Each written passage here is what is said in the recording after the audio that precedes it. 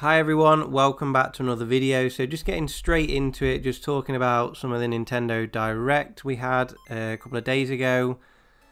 First off with the Nintendo Switch Online, it's always been a disappointment for me. I just feel as if it's taken a step back. If you look at what we had on the Wii U and the 3DS, although we had to pay for the individual games, we had access to so many more games. Now all they're doing is basically emulating the game, so they've had the emulators for a long time, all the way back to even the Wii, because the Wii had emulators on it as well. And to release Game Boy Advance games after 6 years of the Nintendo Switch being out, it's just poor for me. If they came out and said, here's 50, 60 games straight away. But what have we got? We've got sort of, what, 6 games on the Game Boy, 6 games on the Game Boy Advance. And even one of the Game Boy Advance games is Super Mario Bros. 3, which we've already got on the SNES anyway. So, yeah, I'm just disappointed with the Nintendo Switch Online service. As I say, it's a step back for me for how much access we had on that 3DS and the Wii U. I just think they need to look at it. Maybe Steam is the wrong example, but I just feel as if, at least if you buy a new PC, you can then just play your old PC games from your Steam library that you've bought. I just think, could they have not carried that on from the Wii U and the 3DS? You know, I bought so many games on the 3DS and the Wii U. And I just feel as if all you're doing is emulating, can we not have them on the next console? So, a little bit of a disappointment for me, and I've always been disappointed with the online service from Nintendo. It does need a massive overhaul for me. So, just getting some of that negative stuff out of the way straight away. I don't want to sound really negative about it. It's just, I feel as if I've bought these games multiple times on multiple systems, and I'm just a little bit sick of repaying for them over and over. And that's where my frustration lies, is having to constantly pay out to play these games. Some of them are absolutely fantastic, but I've bought some of the Mario games on the Wii, on the Wii U, on the 3DS. I think it would be nice for them to give something back to us now, rather than having to keep paying for like a streaming service.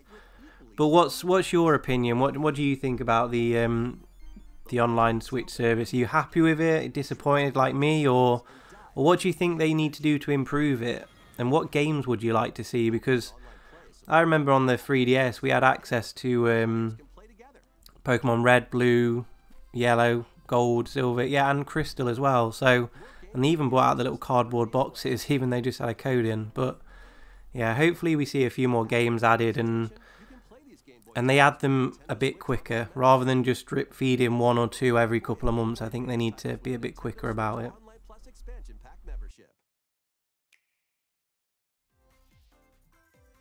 If you haven't played the original Fantasy Life, you've still got, what, about 5 weeks until the 3DS eShop closes down. Go and pick it up. You might be able to still find the physical on eBay if you look hard enough. But it is a fantastic game. I wasn't that surprised to see a new game being announced, to be honest with you, with the amount of kind of farming simulators and action RPGs and RPGs on the Switch. This didn't come as a surprise. The second game went straight to mobile, which was a disappointment. But the first game is absolutely fantastic. So I'm really excited to play this one. I'm getting a lot more Animal Crossing vibes than I had the first time round when I played the first one. So it's going to be interesting to see how this game has developed, but really excited for this.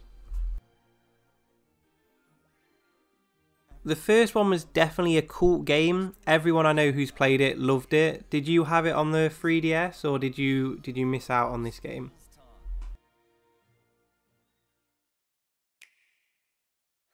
This isn't a dig at Fire Emblem Engage. I really love that game. This is just one of the parts I wanted to talk about. DLC. There was so much DLC announced. So we had Fire Emblem DLC, we had Xenoblade DLC, we had Splatoon DLC. It seemed to take up a massive chunk of the direct, and that's fine, but it's just frustrating for me. I'm not a massive fan of DLC. I'd rather they just include it in the game and charge everyone a little bit more for the game, but it feels as if you enjoy the game, you then miss out on lots of stuff if you don't want to then buy all these various expansion packs, and there's so many. It's like Wave 1, Wave 2, and even Splatoon 3, that felt like more of a DLC rather than a brand new game, so why we need another expansion pack on top of that? So yeah, I was just frustrated with the amount of DLC that got announced during the Direct. Not a dig at Fire Emblem Engage at all. What's kind of your stance with downloadable content? How do you feel about it? Are you someone that whatever game it is you tend to buy, or do you pick and choose, or like me, do you kind of just avoid it completely? What's your stance on it?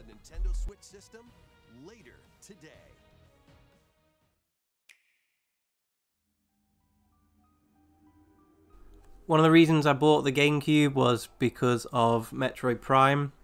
I'd never played anything before. I'd never touched the Metroid series until I tried it on the GameCube. So I was excited to see this remaster. When I watched the trailer originally, I was really nervous because I thought, is it just going to be kind of a straight port with a little bit of improvements? But actually, since I've watched some footage of it and played it a bit myself, they've done a really good job. I'm super impressed with this. I know that sometimes people get frustrated about these HD ports and, you know, these games coming over that haven't had any kind of improvements, but no, Nintendo have done really well with this one. It looks fantastic, plays really well. I think my only frustration with this is, I think obviously all those rumours about the trilogy is true, and I think it's just a frustration that we're going to have to buy all of the games separately instead of having that trilogy pack that we had for the Wii and that we got with the Mario 3D All-Stars. That's the only frustration with this one. Yeah, this one I just thought it seemed a shame not to mention it because I haven't heard anyone really talking about this one. There's been so many other big announcements that this one kind of has been forgotten about. But yeah, Disney Illusion Island. It looks like a great little platformer. There's nothing, I guess, spectacular about it. I just love this art style.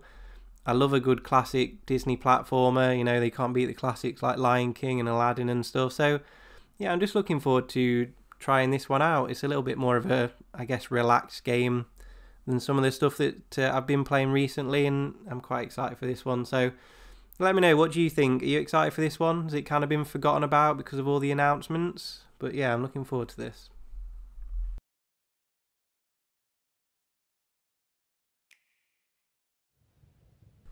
And then lastly, we've got to talk about obviously the new Zelda game coming out.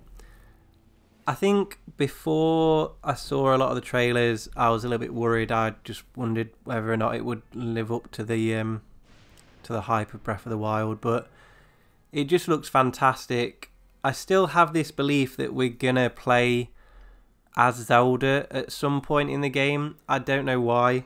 I'm sure we probably won't, but I just feel like they're gonna throw something at us that's gonna be a little bit different, and I just felt like it was gonna be that we play as Zelda. So it could be wrong. Could be like Metal Gear Solid 2, if you remember that, when you start the game off and you don't play as Snake.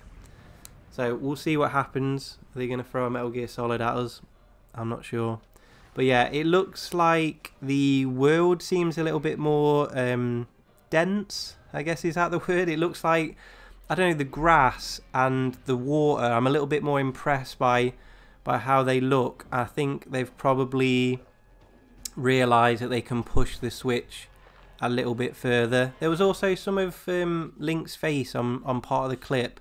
Looked a little bit different to Breath of the Wild, so I'm not sure. But it does look like they've really pushed the Switch and they've just filled everything out a little bit more. The world just looks a bit more vibrant, like there's more to it. There's more trees, and as I say, the grass, the water, and I'm really excited for this one. I tried desperately to get the special edition and I missed out. I'm not paying scalper prices, so I'm disappointed about that. Hopefully they might come back in stock on the Nintendo UK website, but I've been searching and searching and missed out on the pre-order, so I'm disappointed with that. But you know, I'm excited. 6 years on from when I first unboxed the Switch, and hopefully get that same kind of feeling that I got 6 years ago. But I'm excited. What did you think of the Nintendo Direct? I think there was a little bit of something in there for everyone. As I say, I was a little bit disappointed with a few things, but there was also lots of great stuff as well. Let me know in the comments below what you thought, and if you're new, hit subscribe, and I look forward to seeing you in the next video. Take care everyone. Thank you.